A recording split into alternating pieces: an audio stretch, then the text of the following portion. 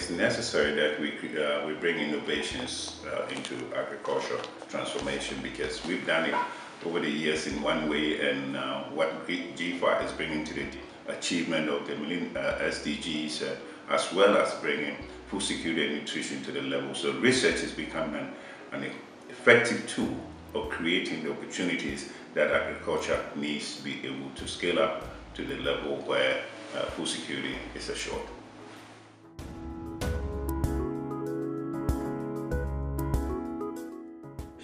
Well, I think the private sector needs its financing.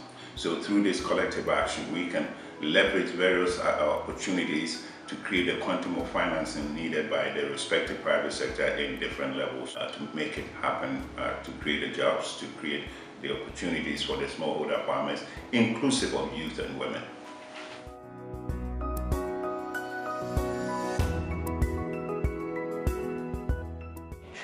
With the competencies and technical skills at the agriculture level is low, especially in the sub-Saharan Africa.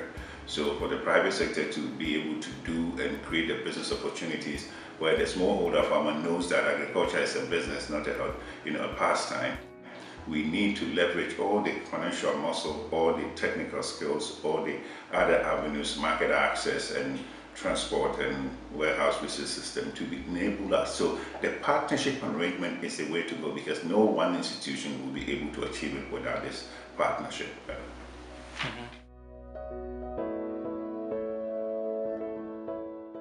Oh, I think it's a collaboration platform that is necessary for information sharing, for to enable us to know what is on the ground, what works, and how to improve on it. So collaboration is the key. Thank you very much. Thank you.